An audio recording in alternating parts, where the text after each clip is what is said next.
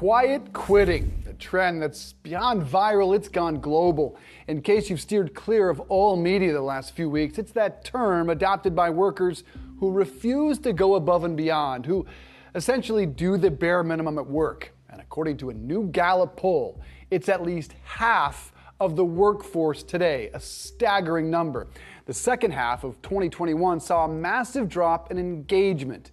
No surprise here, Gen Z and millennials showing the biggest increase among those who feel disengaged or disconnected at work. And it's very interesting to see this trend. A lot of people say it's because the return to office that people feel disengaged. Quite frankly, just anecdotally, I think it's the complete opposite. I think so long working from home makes you feel disengaged.